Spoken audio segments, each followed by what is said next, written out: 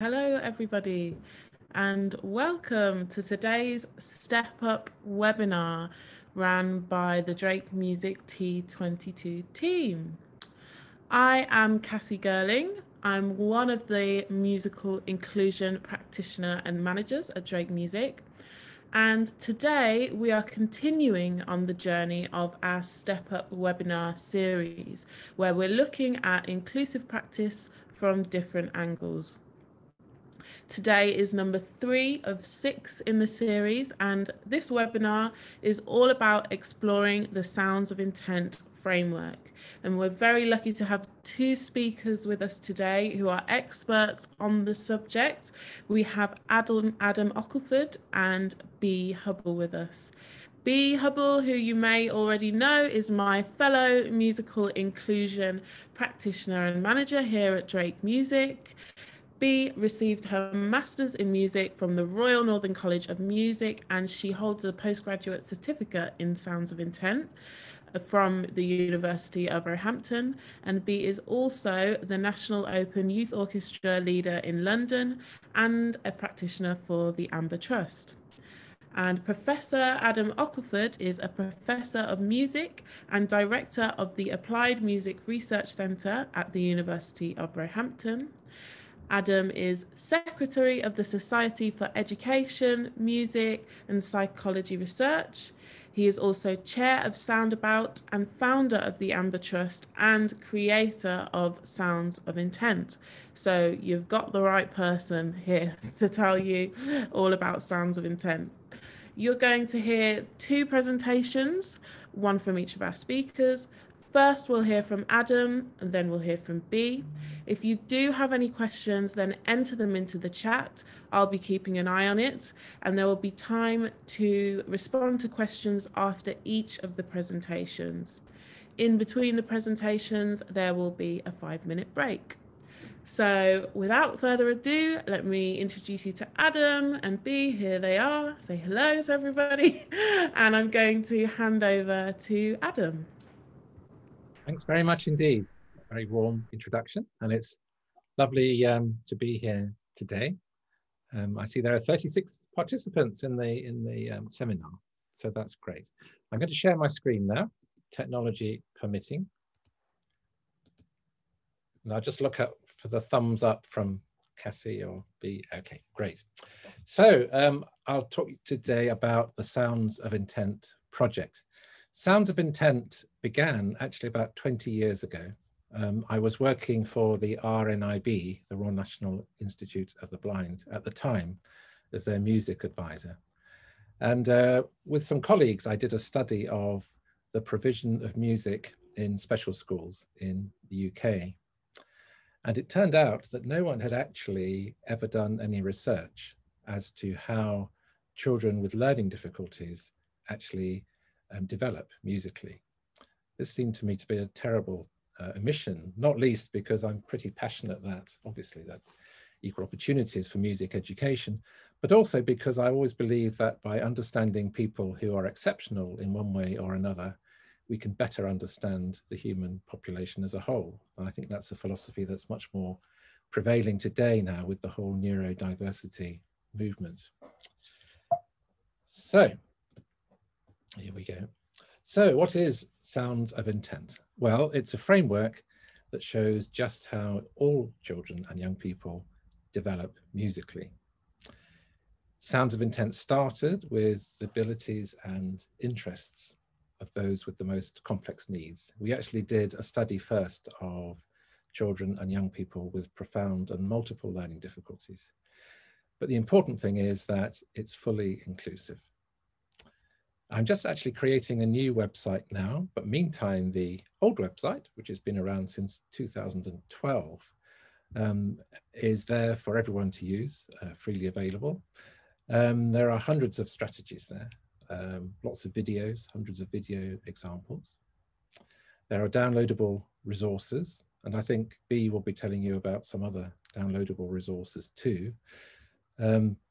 Just to say, both Soundabout, if you Google Soundabout, or the Amber Trust, both have literally hundreds and hundreds of pages of resources that use sounds of intent for children with different kinds of special needs. So do visit those sites as well. And on the www.soundsofintent.org site, there's also a way of recording students and pupils' attainment and progress in music, if you wish to. And that includes those with the most profound disabilities. That's really important. And I should say we're working now with Trinity College London to have a national accreditation for music for all children, irrespective of their abilities, interests or needs in music. And that should be up and running, hopefully, from September. So that's a really exciting development. So who is Sounds of Intent for? Well, it's for everyone working with children or young people or adults, irrespective of their learning difficulties, whether they're moderate, severe or profound, including those with sensory impairment, including hearing loss and visual impairment, those with physical disabilities, and also those on the autism spectrum. So it really is a fully inclusive scheme. Who's using Sounds of Intent? Well, since its launch in February 2012, we've had something like 12 million unique visitors from across the world and around 2 million downloads of materials. So that's a huge interest, which is brilliant.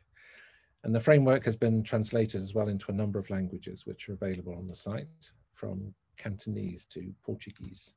So it's lovely to think that people all over the world are using this resource. And it's not a culturally specific resource, it's not genre specific. It really is suitable for any musical culture. So I'm going to really just identify the sort of theoretical framework of Sounds of Intent, and then Bea's going to do the interesting bits and tell you what to do with it. That's the plan. So Sounds of Intent identifies 6 stages in musical development. And just to say right at the start, these are not like sort of boxes or national curriculum levels at all. These are just sort of milestones on the journey, on the musical journey that, that we all take in one way or another.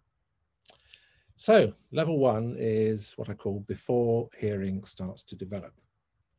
So this isn't necessarily about being deaf or having a hearing loss at all. This is about the brain not yet being able to process sound or vibration. Now, in neurotypical individuals, this would occur about 3 months before birth. So it's a very early developmental stage. But certainly people in comas or vegetative states, for example, may well not be processing sound. And some children and young people with the most profound disabilities may not as well. But for me, philosophically, the crucial thing is that we work on the assumption that everyone has the capacity, potentially, to perceive music and to take in sound.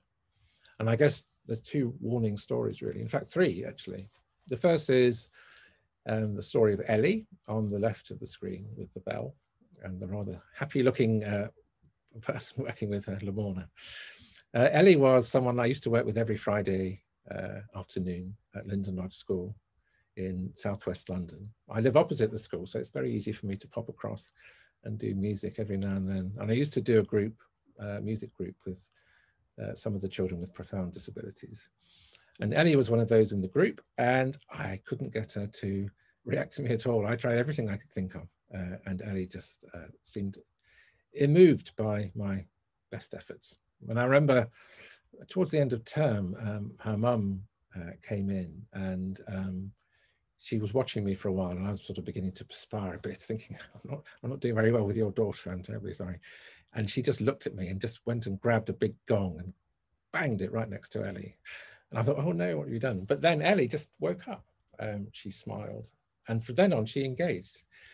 And the reason that Ellie wasn't taking any notice of me was because I didn't appreciate she needed quite a loud sound to sort of click her brain into action. And obviously, with a lot of children with cerebral palsy, you wouldn't want to do that necessarily. But for Ellie, that's what it required. And it just shows time and time again, you really do need to know the children really well that you're working with to appreciate what they're taking in. The other story was of Abby, who's on the right there. Abby had one of these wretched, horrible, actually deteriorative conditions. And I started working with Abby when she was 16 and worked with her until the end of her life, which was about 19. But her parents, when I knew Abby, age 16, she didn't seem to be able to do anything. She just sort of stared with a rather glassy-eyed stare. And her parents were absolutely persuaded that she was indeed enjoying the music I was making. And it was really down to me to find a way of making her able to engage. And so, in fact, technology came to the rescue. Linda Lodge has a sound beam. In fact, it's called OptiMusic. So it's similar to a sound beam, but actually it's beams of light that come down from the ceiling. And when the beam is broken, it functions like a sound beam in that you can make MIDI-controlled sounds with it. And so we thought, well, we'll have a go with Abby, with the OptiMusic. So you need it works with having a little reflective paddle or strip on the part of the body you want to move. And so we put a paddle in Abby's hand, a very lightweight thing. And we started singing a song about Abby joining in the music. And the most incredible thing happened. This girl who I'd never seen move at all started to move the paddle. And I tuned her OptiMusic beam to a chord of C major and a guitar sound. And of course we were singing in C, so she could fit in if she wanted to. Not only was Abby able to play with the beat about 80% of the time, but she also started copying the melody I was doing. And so in Abby's brain, everything was clearly intact. She could join in the music, she could copy the melody and the rhythm. And her parents were absolutely right. And they were so moved to see that Abby was still able actively to engage with music, really quite near the end of her life, when it seemed as though everything else was gone. But the motivation to make music was profound. I do a lot of work with people with dementia these days, older people, and it is extraordinary, the impact of music. And one final story, the Royal Hospital for Neurodisability is just up the road from where I live, with people in comatose and vegetative and minimally conscious states. And a music therapist there did an experiment with 20 people who were in comas. And they'd had made no bedside response to sound or music, no physical movement. And yet when they were in a scanner and listening or being exposed to classical music, half of a group of 20, 10 of them showed some brain responses to the music. So their brains were still responding. I think it's really crucial to understand that music taps into some of the oldest parts of the brain. And it's a very, very powerful way of communicating with children, irrespective of their disabilities. For sure, music can also operate some of the highest functioning parts of the human brain, but it's a whole brain activity. That's the key thing. So irrespective of the brain damage you may have or the cognitive impairment, music, if anything is going to get through, music may well do. So moving on, level 2 of Sounds of Intent is all about the sensory experience. It's all about taking in sound and music, starting to respond, starting to have a sense of self and other through sound. There's a nice clip here of a music therapist working with Caleb. I'll just play it now, and then we can think about Caleb's response.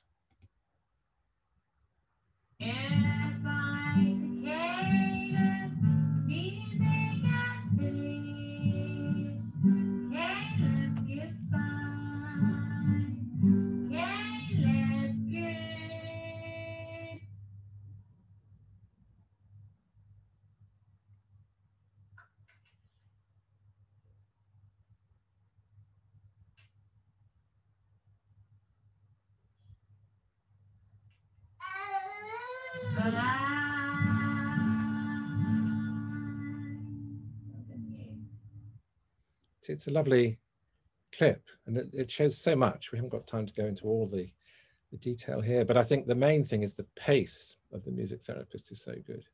She gives Caleb plenty of space. He takes about 15 seconds from the first awareness that he wants to respond.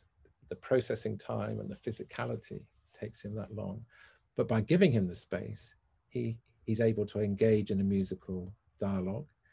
And you can see he has a sense of himself and the music therapist. He has a musical identity, which is so important. Level 3 is all about copying. A thing that we do right from birth is to copy. There's lovely videos now of babies copying their parents right from the start. And also, of course, parents copying them. It's something that's hardwired in us as social animals to imitate one another. And it's a fundamental part of music, of course. Music is just about repetition at the end of the day. It's about copying itself. And I believe that awareness of imitation that underpins our understanding of music comes from these early copy me, copy you activities. Here's a little clip from a nursery where I go and do some work. The children, the girl's about 3, I think, and the boy's about 2.5. The boy is on the autism spectrum. He's got no language. And you know, if inclusion's ever going to work, it's going to work in the early years when children intuitively seem able to appreciate what each other can do and how to communicate.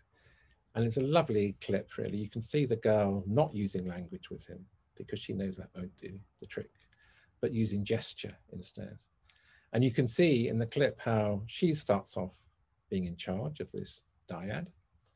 But by the end, see what happens. See how the boy manages to take control purely through making some simple musical patterns.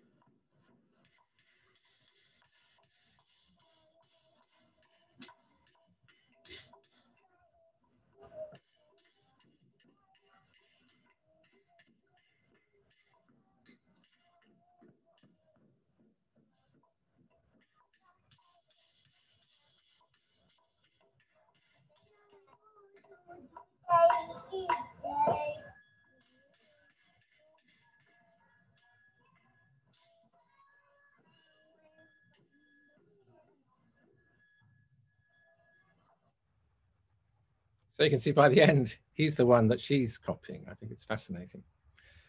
Just to note as well that although he has no language, he's starting to sing. And in a way, that little bit of twinkle, twinkle you heard him copying, it's almost so the melody is like this clothesline and the words are pegs that he's starting to hang on the clothesline. We know that early music precedes language. And for children on the autism spectrum, it can be a crucial part, early music imitation, of communication, and really of providing a foundation on which language can be built. So you'll notice we had 6 stages and we're already halfway through. I think it's commonly misunderstood. We think that music is something that mainly develops when we're in our teenage years, when we learn perhaps to play an instrument. But reality is, you know, most of the musical brain development has happened by the time we're 5. Early years is absolutely crucial to lots of things. Language, of course, music as well. Level 4, I call bits of pieces. It's my favorite level, I always say. It's when children really show their creativity. So the way we grasp music is not by listening to individual notes or sounds. It's actually by listening to chunks of sound. It's like, you might say, mobile phone ringtones or doorbells or advertising jingles. It's those little stings of notes that are 5 or 6 notes long that actually reside in the brain and give a piece of music its identity. In fact, if I asked you to think now of your favorite piece of music, you will probably think of a group of 5 or 6 notes that makes the main theme or the main chorus in a pop song. You might call it the hook in a pop song. Jazz people call it licks or riffs, but that's what sticks in the brain, first of all, and gives music its identity. And the lovely thing is what children do as they start to take in these little chunks, these motifs, in whatever culture they're in, they don't sing whole songs. What they do, they take like these jigsaw pieces of sound and they reconstruct them to make their own music. So children really are composers before they're performers. Now here's Amy, aged about 3 or so, on her rocking horse. And she actually uses 3 different nursery rhymes to create her new song. See if you can spot them all.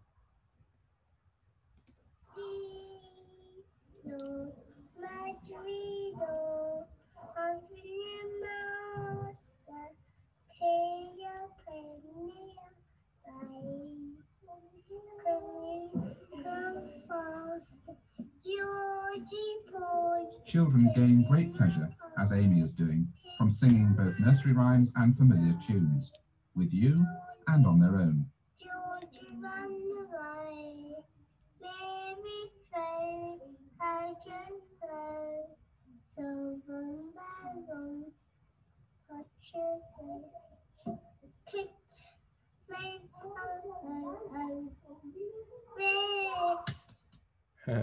Get the impression that Amy might be told she's a good girl, do you think, from the clapping? It's lovely, isn't it? It's so natural, unpretentious music making. It was a guy called Helmut Moog, working in Germany in the 1960s, who first spotted these kind of songs that children were making up. Up till then, people had tended to think, well, they'll be all right when they can sing properly, you know, when they can sing in tune, when they can remember a whole nursery rhyme or children's song. Helmut Moog realized that actually this is a perfectly musical and a wonderful stage in children's musical development. And he called them potpourri songs, like a scent with lots of scents that you cast in the air and they tumble down and make a new scent. And I think it's a lovely idea, these potpourri songs that children sing. So level 4. Level 5. Now at level 5, there's another miraculous stage really that happens in children's musical development. What happens is all music in any culture tends to use small frameworks of pitch. So in the West, of course, we use the Western major scale typically. About 70% of music uses that basic ladder of pitch. Of notes going higher and lower in a certain way. And we all know it because you can play, if you play the white notes on a keyboard, you'll play the major scale. The amazing thing is that children grasp that underlying grammar of music without ever needing to be taught. They don't need to know music theory to have in their head mapped a major scale. It just happens. It's like Chomsky and language. No one teaches us about nouns and verbs and adjectives in order for us to be able to speak and make sense. And so it is with music. We don't need to know music theory in order to make sense of music. Now, typically about the age of 4 or 5, or it can be as early as 18 months, or it can be as late as 7 years old, children get imprinted in their brains the underlying scales that a culture uses. So Fred, this is Fred, my friend. This is Fred 10 years ago, and guess what? I still see Fred every week. Fred's on the autism spectrum, has very little language. Certainly at this age he did, when he was about 10. But Fred has the most wonderful musical ear. And how do I know he's got the major scale imprinted in his brain? Well, just listen to what he does and you'll hear it too. This is Fred improvising on Twinkle Twinkle.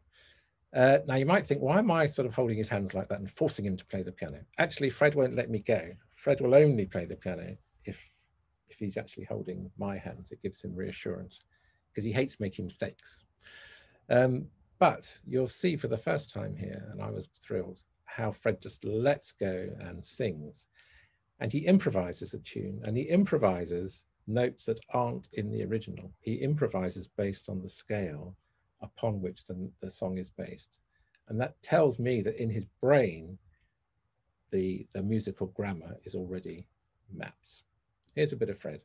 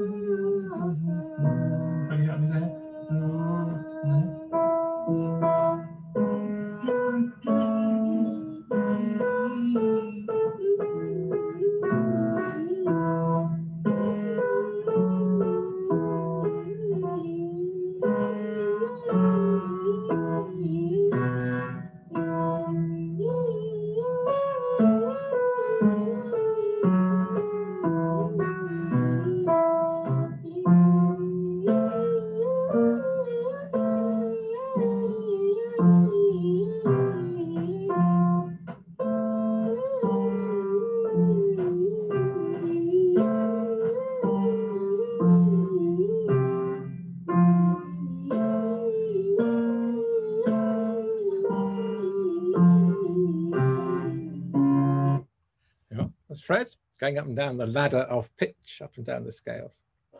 And you may have noticed one or two other things, like he was playing in different keys and so on. That's all part of his extraordinary musical abilities. Right, last of all, what do I call musical maturity? Not quite the right word, maybe an awareness of music's wider social and emotional impact. And you may think that in order to have that, to have an awareness of where music fits into a broader social and cultural context, in order to make music at an advanced level with other musicians, you might need to understand lots of things. You might need a high level of intelligence, for example, in general areas. But it turns out it's not the case. Actually, I do a lot of work with autistic children with severe learning difficulties who are the most amazing advanced musicians.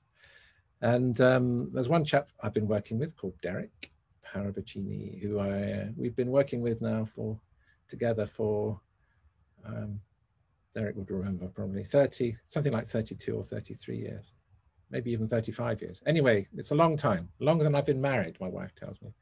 And this is Derek now.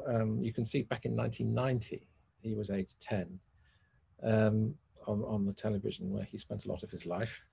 And Derek was just a natural performer. He still is a natural performer, aged 40 something. He goes all over the world playing the piano and thrilling people and having a most wonderful life, despite having an IQ of 53 and being blind and severely autistic. This was Derek improvising along to a bit of Fats Waller. We hadn't had time to rehearse, needless to say. So you can just see how Derek's musical skills enable him to have this, to exist in a really complicated social context that is a live television program, and how he revels in it. Fond of Fats Waller. Yeah, and now at the ripe old age of 10, he's here to play Fats Waller's great hit, Your Feet's Too Big, Derek Paravicini.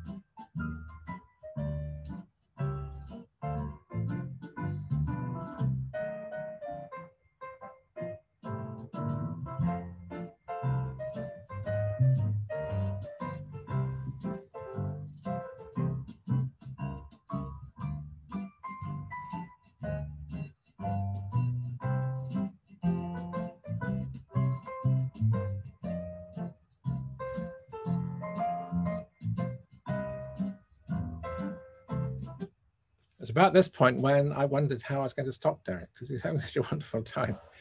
And the producer was starting to look at me saying, you know, cut. Anyway, I think that clip is now on YouTube, so you can watch how it ended. But it just shows this key thing again, that the musical part of the brain it's miraculous, really. No matter what else is happening, what else is going on. Derek at this stage had very little language. He was almost entirely echolalic, entirely dependent on other people. And yet he could do things that many advanced musicians couldn't do. Derek could have played that Fats Waller in any key, actually. He could have played it with any group of musicians and improvised to fit in with what they wanted. So music really is the glue of inclusion, I think. And what Sounds of Intent shows us is that we're all on this continuum, right from, do you remember Kayla, who was just able to vocalize, up to Derek. I see that as being all part of the same musical journey, and all equally valuable. Music is just as valuable to Kayla as his one way of communicating as it is for Derek. I think that's crucial. So coming towards the end now, we've had the 6 levels. Sounds of Intent then does one more thing. It identifies 3 ways of engaging with music. listening and responding, which is we call reactive, doing it as Amy was, which is proactive, and interactive, as the little autistic boy and his girlfriend were, and indeed how Derek was doing. He was being very interactive. So if we set the 6 levels against the 3 domains, the reactive, proactive, and interactive, we end up with 18, what you might call headlines of musical engagement. And you can represent them as a set of circles like this. And if you go online, you'll find this. It's quite a common framework now. Clearly, it's a bit small to read, and I won't go through it all, but what it means is that we start in the middle. So level 1 is in the central circle, when people encounter sounds, when they make sounds unknowingly, and they may relate to other people unwittingly through sound. Through the sensory stage, level 2, when sound becomes a phenomenon that can be enjoyed. Level 3, when simple patterns, intentionality, anticipation, those things come about. To level 4, do you remember Amy's song, the potato prints in sound stage, the potpourri songs, the motifs, the hooks, the riffs. Level 5, which is that framework of pitch and time in the brain that Freddie had. And level 6, which is this sense of music, me, and the wider world that Derek was at. And each of those levels is mapped onto those 3 domains. That enables you to do a number of things. It means you can assess where children and young people are at, which enables you to plan activities more precisely. It enables you to gauge progress, which is vital, really, I mean, for children's self-esteem. And also, let's face it, for things like funding and education. If we could show children can progress in music, it may be the one area where they can actually. And so Sounds of Intent it's there as a map, if you like, to help us navigate musical journeys. But the great thing is we're all on the map. Right, I shall shut up now and very happy to take questions. If you have particularly difficult questions, then please save them for B. Any easy ones I'll do now.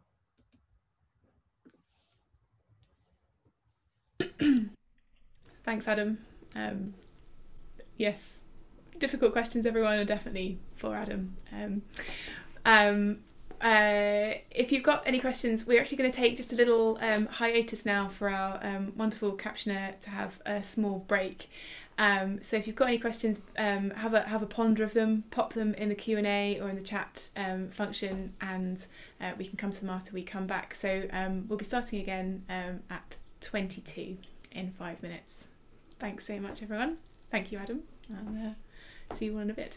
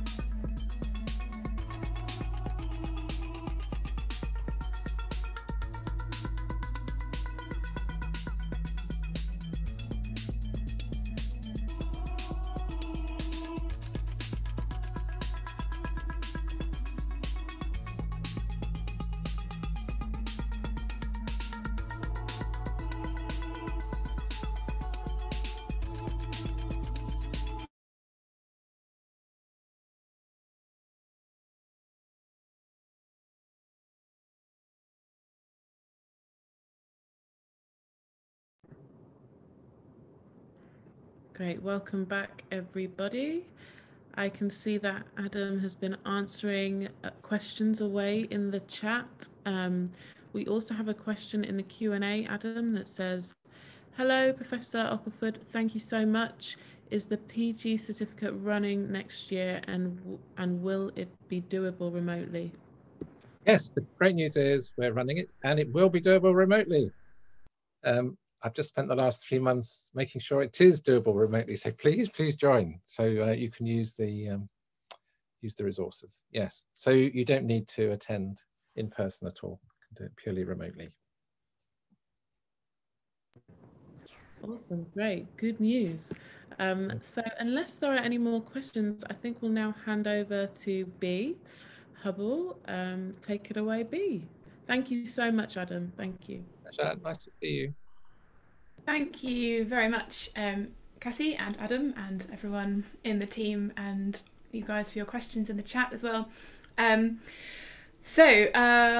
wanted just to pick up on a question that came in the chat, which Adam has already answered, because this is the main body of my next bit of chat is who else can you use it with, and how else can you use Sounds of Intent, the framework. So I wanted to talk about that, actually. You've just heard Adam speak, and you might be sat there thinking, do you know, it's very interesting, and there's clearly children out there getting a lot from working with Sounds of Intent. But how could I use this? Is it relevant to me as a tutor, practitioner, teacher? And I'm going to say to you that wherever you're working and whomever you're working with, yes, it definitely is relevant. I wanted to give you a tiny bit of background about myself and why I think that and believe it so strongly. Before I joined Straight Music, I was a music teacher in several specialist schools in Manchester. And I used Sounds of Intent with my students in those settings that had a wide range of different needs. But during this time, I was also working in the mainstream, in traditional settings as well. And I was teaching with a music hub, delivering wider op sessions to whole classes, to small group ensembles, to the traditional one-to-one lessons of kids who wanted to get from grade 1 to grade 8 on an instrument before they left school, or somewhere in between. What I learned from doing the inclusive delivery in my specialist setting and my so-called mainstream regular delivery was that Sounds of Intent was very useful for lots of my mainstream students. So I'm going to pop some slides up now of my little presentation. Is it this one? Yes, it is. Share it away. There. This one is the beginning. There. Oh, and I can still see everyone. That's good. Okay. So yes, here's my slide. I just wanted to put a few points here on this slide, which, as Adam has said, it can be used to support musical development of all learners. Not just for assessing learning, but also to work out and work with learners and better understand how they learn. It's also an excellent tool for teachers wanting to understand their own musical journey and feed that back into your own teaching. So we all see so many faces in a week, and sometimes, I don't know how it is for you, but sometimes when we're working, we don't necessarily have very much time or energy or the right person to speak to find out whether people have perhaps additional needs within their day-to-day school life, never mind their musical needs.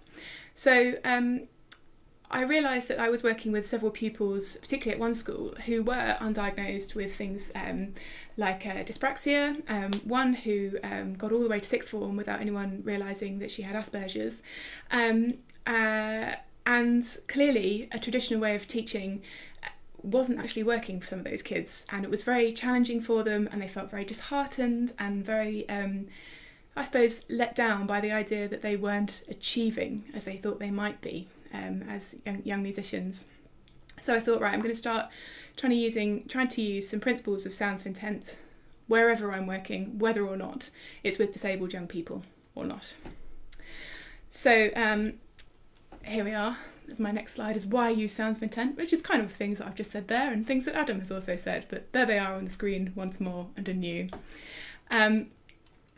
I will talk about data collection later on, as you see from my 4th bullet point there. And Adam, you didn't mention this, I don't think, but Sounds of Intent is Ofsted approved. So it's a very useful way of recording progress in that way as well. So my first thought about using Sounds of Intent within a more mainstream environment, or to help target particular problems that were flagging up with people that I was teaching, I thought, okay, what do my sessions contain in relation to Sounds of Intent? Let's think about this. So as Adam has done, obviously reactive listening, proactive, your own musical or solo skills as a musician, and interactive playing with others. And I thought, am I hitting all of those things for children? Am I teaching in a way that is actually working across all of these things? Because we all have our biases of what we like to do. As a performer myself, I was a performer, I studied performance. I have a master's in solo performance, indeed, from the RNCM. And so performance became my real go-to when I was working. You know, how can I help this child play this instrument better, or understand this part of music better by playing? And I thought, you know, I'm not giving a very spread, good, you know, really rounded delivery here. What can I do to make it better? So I started thinking about it, and I thought, okay, well, listening would have been really useful for me as a musician. Actually, would have been really useful for me as a learner with my own music tutors. It would have been a real boon, actually, to have really listened to some different pieces of music. Your teachers always say to you, go and listen to so-and-so players, do this or this or this, but you know, with the best will in the world, sometimes people don't do that. So I thought, listening is important. I'm going to try and include that in my sessions. You can learn a lot from listening alongside and talking at the same time about what people are actually hearing. Proactive, as I said, the own listening skills, I felt that was very covered. Interactive, making music with others, I thought, hey, that's something that sometimes there isn't space for, perhaps in those whole class situations. You know, maybe it's all about getting everyone to play that one thing at the same time, but not necessarily about interacting and actually listening to each other. And the same within a one-to-one lesson as well. I remember fondly playing duets with my tutor as a treat after I'd done a grade exam, you know, because we had no time to be interactive before that. We had to get the notes right and do everything right. And I thought I learned so much from that. I learned more about breathing, my stamina, sight reading. It's all stuff that actually I felt should be more integral. So I thought, right, okay, these 3 elements are going in. And so then I did this, and I thought to myself, what are you already doing? And I encourage you to think to yourselves, what are you already doing? Because I know that everyone has their own, as I say, bias of what they like to spend more time on, or what they feel they need to spend more time on as well, depending on what your outcomes are expected to be. So I came up with this little diagram, which was helpful for myself. So providing a wide selection of musical genres for learners to listen to give context around other things that you're doing as well, the pieces that you are learning. To have space for learners to play instruments by themselves, yes, and to include group activities to develop group playing skills. So then I thought, okay, right, we've done that. Thinking about how to be listening soloists and also ensemble players in one lesson, in one space, or at least, you know, over a year of learning. What about using the framework to plan other sessions and specific sessions, perhaps activities themselves? So I wanted to pull out some little bits from the framework and talk to you about what I thought there. So moving through the levels of the framework from level 3 upwards can be a really great way of making sure there are activities in a group that are scaffolded and appropriate for everyone. So you're starting, as Adam said, kind of at those just before those bits and pieces stages where you're thinking about very simple patterns.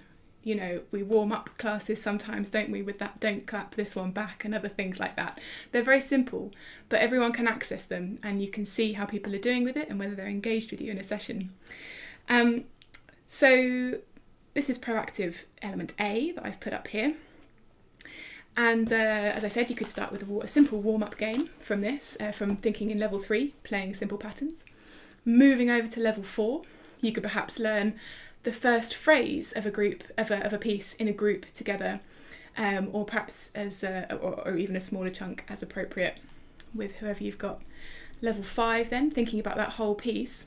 And level 6, playing the piece expressively. So thinking, hey, maybe this is a whole term's worth of work. Maybe it's taking a group of kids from learning to interact with each other and play with themselves, play as themselves, simple patterns, motifs, phrases, building up to that whole piece, perhaps a set of whole pieces, and finishing perhaps at the end of term or the end of a year with some expressive performing time. And that's really nice to think that it's something we do anyway, but it's really nice that it links into the framework. And just an example I wanted to give of how, yes, it's fantastic to use it for young people with additional needs, but also really useful for supporting our learners and our thought processes for where we're taking learners on their musical journeys. This as well is another thing I wanted to talk about for using it for planning. I will say as well, Adam, don't be offended, but I just simplified some of the stuff, the wording that was on the framework here, to boil things down into the smallest and most concise chunks that I could. So here's all the elements. There are 4 elements inside every different domain in a level, A, B, C and D. So I put them in here because I thought actually looking at these 4 things here would make an incredible session in lots of ways. So I thought, I was pictured to myself, and I've tried this actually with some of our work with Noyo. We do some work sometimes that it isn't about playing a piece of music necessarily, but more about listening to our peers and connecting with them through sound. So I thought, imagine a session where everyone is playing something, some sound, and your task is to make some sound yourself, but also to listen to others and perhaps copy the other sounds that you hear back. And when you've heard your own sound to be copied, to acknowledge that by playing that again, perhaps across the group. I think that's worked really well for us in some of those settings where traditional music reading and traditional playing of a piece from beginning to end hasn't felt appropriate. Actually, we wanted it to be more about thinking about what people are actually playing and who is in the room, and creating that real sense of camaraderie and ensemble, which sometimes can get lost when people are focusing solely on playing their part right. So I thought, yes, you could have that copies on the sounds, and then, as again here, hearing your own pattern copied could be another moment of acknowledgement. Perhaps there's another way that you could acknowledge that you've heard somebody play your pattern. Perhaps add a fragment in of ta-ta-ta-ta to say that you've heard your sound being played across another group. And again, picking up, hearing somebody else's pattern and copying that back. I thought again about this would be a nice way to link groups of instruments that don't necessarily play in the same way. You know, perhaps strings copying the sound of a trombone, or trumpets. You know, perhaps a string slide and a trombone slide matched up and heard together, just to get people thinking, your participants thinking about what the other instruments can do and who else is in the room and how can we make sounds that really interact with each other. So there are really useful elements with Sounds of Intent, the framework, in order to be able to do that and to build your session and build them into your planning. And kind of, it's like Adam's done a bit of the work for you there, which is, great, use it. So on we go.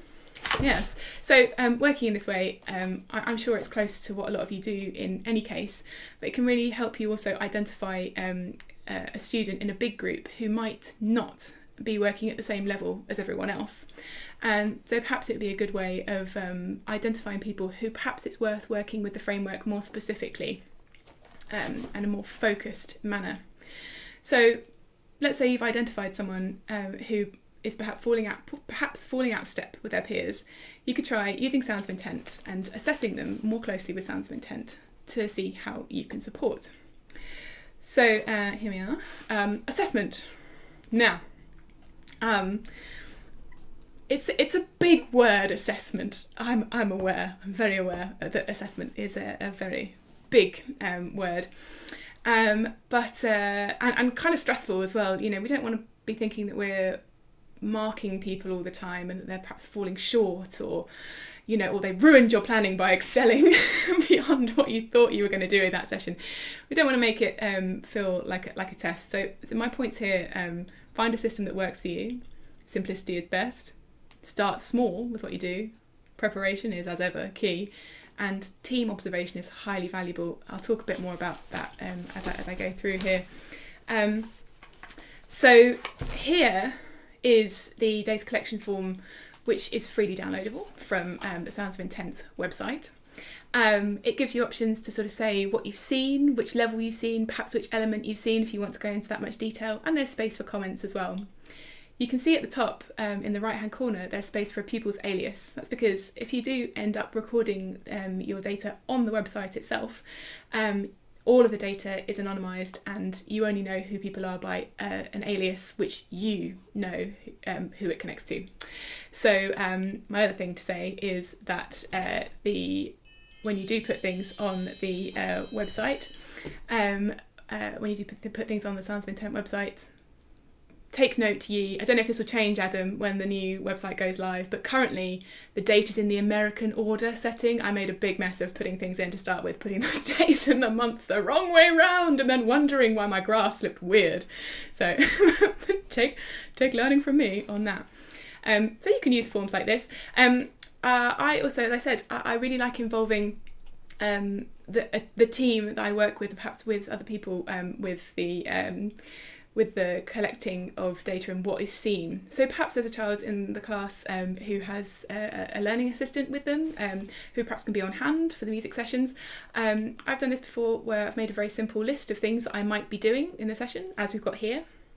Perhaps I'll be asking students to respond to a steady beat, to use simple patterns, to make their own simple patterns, and I'll simply have a little moment with TA at the beginning to say, please, would you mind marking if you see any of these things happen.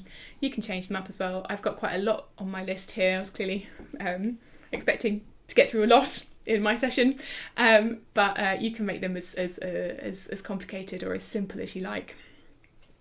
So what I'm saying is you don't need to necessarily use what's on the website, but you can find, as I say, your own way and the simplest way for you to record a bit of what you see. So getting started, I think it's nice if you are going to start assessing someone to pick an area to focus on. Maybe you're going to focus primarily on the proactive elements of the framework to begin with, just to give you more of a chance of seeing exactly what's going on in those proactive elements, so you're not feeling overwhelmed that you've got to think about the listening and the doing and the interacting all at once in one session. You just, focus on one. Find a comfortable level where your young people seem to fit. Make some observations over a few weeks, and use the Sounds of Intent website to see the other levels of people's videos from the same or the next level up to give you an idea of where to go.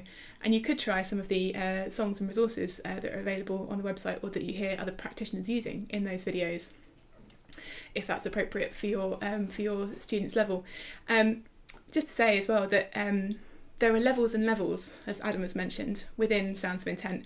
I'm talking here about using it perhaps more in the mainstream and more supporting people with less severe, less profound learning disabilities.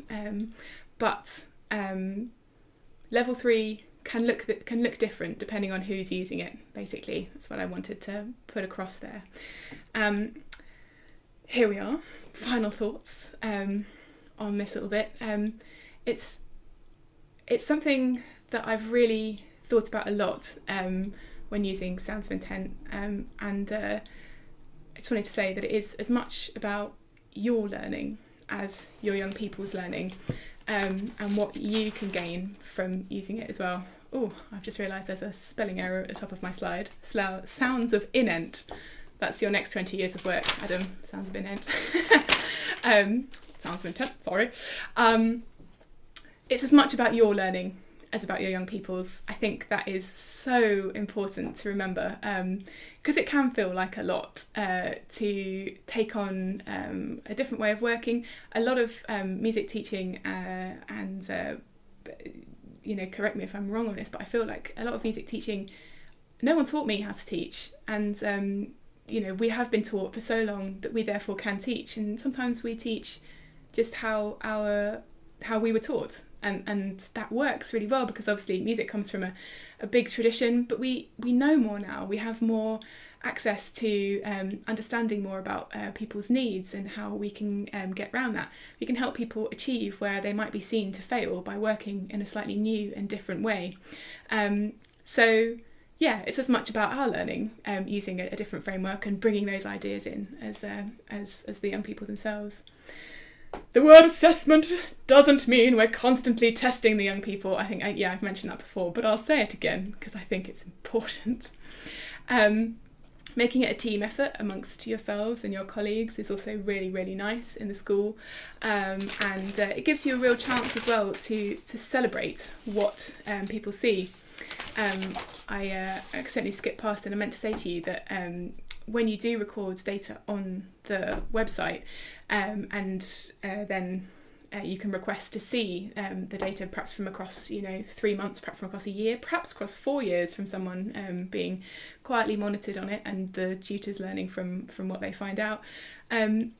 You can make these beautiful graphs that they're generated for you by the website, and as Adam says, they're super useful in adding to people's assessment, perhaps case studies, and really showing the value of the work that you're doing. I think also having this way of really picking out the assessment and seeing what is working and what isn't is a really good way of flagging with perhaps members of the senior leadership team or other members or people who are not delivering the sessions themselves. It's a really good way of showing them what isn't always going right and who isn't making progress because they have to be in this group for this, or they don't have the right instrument or the right tools. It can be a really good way of saying, hey, look, we've had lovely progress in other things and we haven't so much in this, and let's talk about that. That's why, it's really nice, because music being so considered by many as a sort of holistic and wonderful extra, it's lovely and soothing and connecting to have something that is rooted in science and research to underpin our observations on, and therefore to go and say to people, yeah, but actually I know this because I've been looking at it for all over this time. So yeah, keep it simple and functional. One of my final things I wanted to say about the framework is, I've suddenly put a lot of colours and stuff on screen, sorry.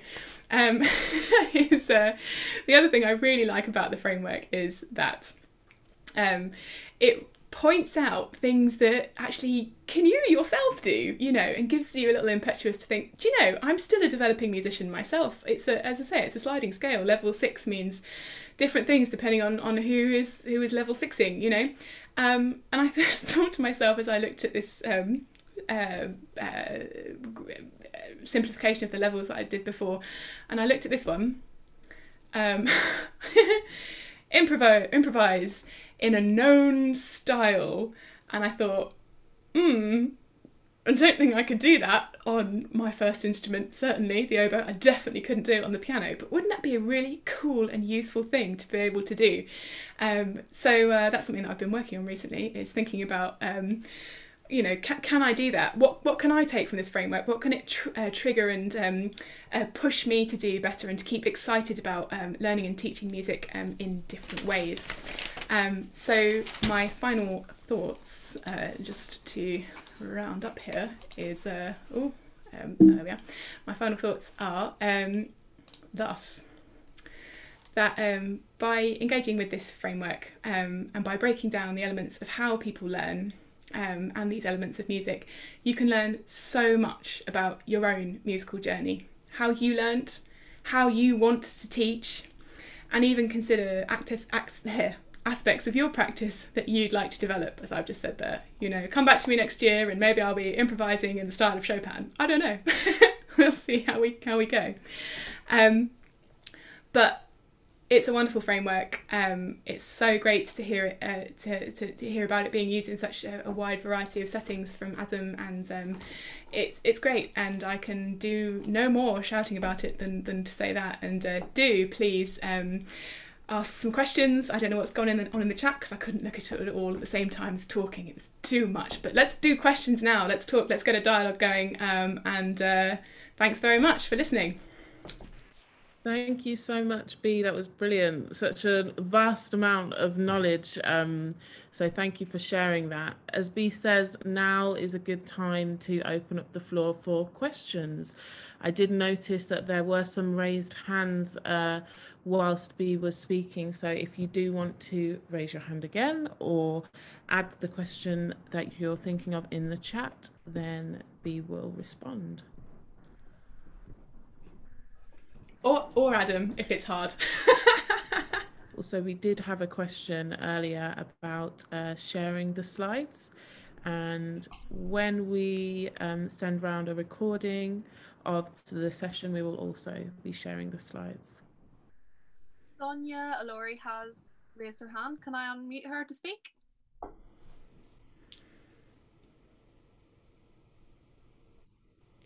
Yes, please do, Joy. Sorry, I don't know if you saw me. Yeah. Hi, Sonia.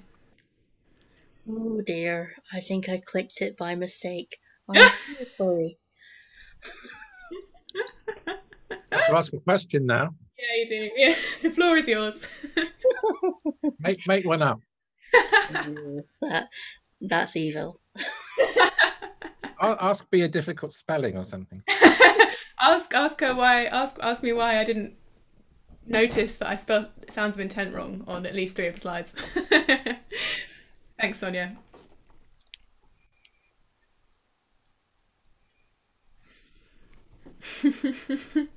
Technology makes fools of us all, as we know. Can I just say how much I enjoyed your presentation, Bea? I thought it was great. I think the thing that really struck me was that what you might, I suppose, educationists would call differentiation. So the fact that you might, we typically, when we're working with a group, music's always the last one to get thought about, isn't it? So often you get a sort of rag bag of people who don't want to do art, PE or something else. Oh, well, you can do music then. I thought your diagram that had like the patterns and the motifs and the things shows how everyone could join in a piece of music at whatever level. And even a modest contribution, just making a sound on an instrument, could actually be part of something wonderful. And that's a great thing about making music together, isn't it? That everyone's contribution, although different in complexity, might add up to a wonderful whole. And I thought that was great. I remember doing gamelan sessions with people, you know, and some children could just do one dong and others could do quite complicated patterns. And I'm sure that's not very good gamelan playing, but nonetheless, they felt very pleased to be contributing to a fantastic sound world. Absolutely, yeah. It's that validity, isn't it, in you know, what everyone's doing. It might not be the end finished product for everyone, but you know, there are so many steps on that journey to get there, and they're all valid. They're all part of everyone's learning. I see Jane Parker has put something in the chat here which says, how do we engage without getting in their way? Which is such a wonderful question, I think. And I think that comes back to what you were saying when we watched the video of Little Mr. Level 2, was he? I've forgotten his name. Is it Caleb? Yeah. How do we engage without getting in the way?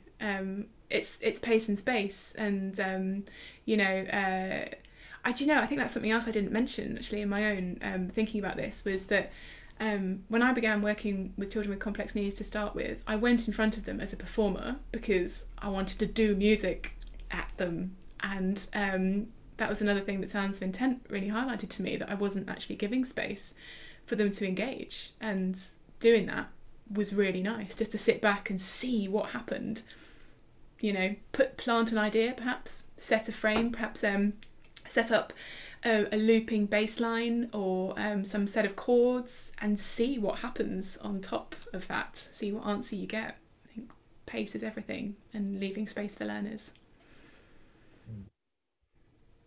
And it can be tricky in a group that have very different paces, can't it? Because sometimes we get a mixed group of children with quite complex needs at the same time as a couple of autistic children for whom the world always seems to go past far too slowly. They want to do lots of things.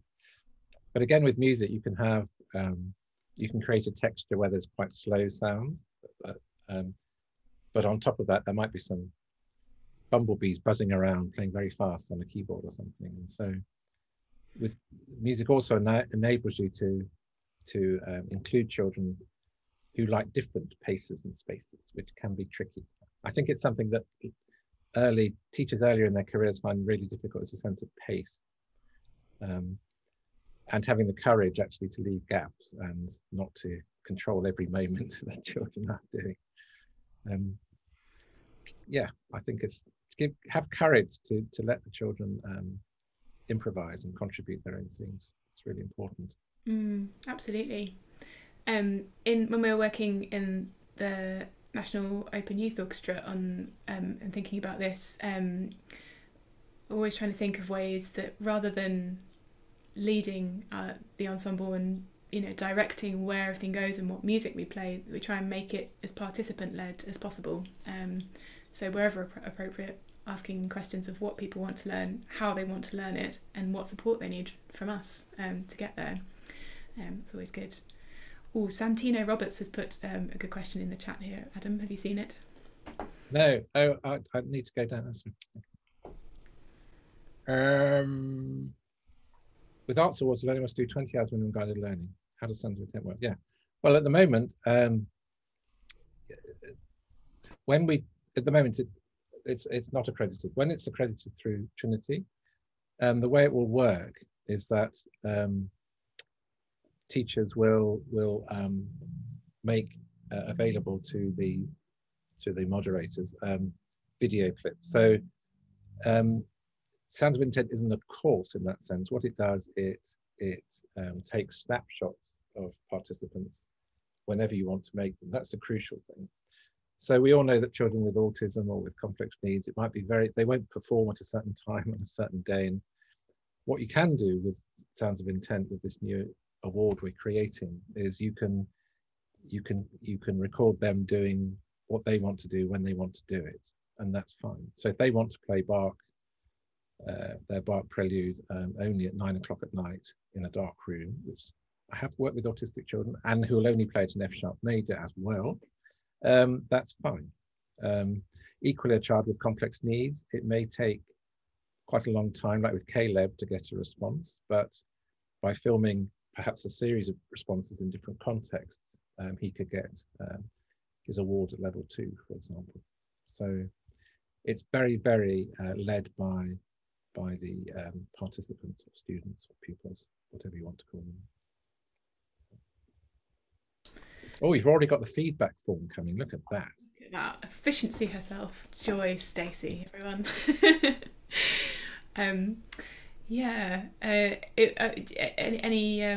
Trinity is slowly working through getting that going, isn't it? Those accreditations. It is. Yes, we did a pilot scheme a couple of years ago, and it's now happening. So I'm really, really excited. For the first time ever, anywhere in the world, children with profound needs will be able to get a nationally recognised qualification, which is great. Really good. That's really something. It's really something. And also, it's important. Parents said to me, it's really hard to get funding post-19 for children with severe learning difficulties, profound learning difficulties, because it's very hard sometimes to demonstrate progress. And music's one of the few areas where they might well be able to demonstrate progress. And so it could be that the whole child's funding, 19 to 25, might hinge on a Sounds of Intent assessment. So that's a very exciting prospect too. Definitely is. Absolutely. Yeah. Is that what you, when you began conceiving the Sounds My of children? Intent? No. Let's not. No. Okay. Not that bad. But did the assessment idea of accrediting the assessment? No, to be honest, it started with just wanting to celebrate what children could do, because there was no way of, people didn't regard people like Caleb's contribution as music. And I think part of it was actually reconceptualizing what we think of as music and acknowledging that everyone can engage in music. That was really the starting point, because once you acknowledge that, then you can construct an inclusive framework for everyone. The minute you say, well, you're only really a musician if you're grade 5 or grade 1 or whatever it is, it's ridiculous. I mean, every young child who babbles is a musician, something like that. I think that's really freeing to think about as a practitioner as well. Lots of us who teach in lots of different settings, especially sometimes in music hubs, you end up teaching 4 or 5 instruments that aren't your instrument, and it's really nice to think about the fact that we are a musician first, and understand music first, and the instrument and the other bits are kind of extra, aren't they, on top of our understanding, but we already know. Yes, I think that's a double-edged sword, because I, like you, was an oboist, and for a long time I was taught by a clarinetist and then by a bassoonist. Yes, absolutely. Yeah, you know, I too, I believe, had a clarinet teacher for quite a long time. I don't think I ever had a bassoon teacher. That's quite unusual. I think it seems more similar actually than clarinet. Well, just keeping an eye on the chat, but it seems we have satisfied everyone's questioning needs. We are obviously available for questions afterwards. I'm happy for people to be in touch on my Drake Music email address, which is my name at drakemusic.org. That's Bea Hubble at drakemusic.org. Don't put my name because it won't go anywhere. Bea Hubble. Yeah, Adam is A.Ockelford at right hand. Just Google me, you'll find. Yeah, he's quite a big noise on the internet, you know, Adam Ockelford. So yeah, thanks so much for being here, everyone. The recordings, I can't remember what we're doing with the recordings, Joy. What are we doing with the recordings? The recordings will be sending round afterwards. Thank you so much, Bea. Thank you so much, Adam. It was a really, really great session. So we're now halfway through our webinar series. This was number 3 of 6, and we have 3 more scheduled, and we'd really love to see you come along to those. The next one is on the 20th of May. It is all around inclusive communication. We're going to be looking at Makaton, needs-based communication, and how to communicate effectively when working online. We also have on the 17th of June, Getting into Music Tech in the Classroom, where 2 of our DM associates will be demoing a variety of accessible hardware and software technologies to use within learning environments. And on the 30th of September, after a well-deserved summer break, we'll be coming back together and we'll be having a discussion about the inclusion journey with some of the partner hubs that we work with. So please do sign up to those. Joy, I believe, is going to post a link in the chat. There is also a link in the chat for a survey that we would love you to fill out. Please do so. It will really help us to make our webinars as good as they can possibly be. And I think that's it for today. So thank you so much, Bea. Thank you so much, Adam. Thank you, Rachel and Eleanor. And enjoy the rest of your evening, everybody. See you at the next webinar. Thanks so much, everyone.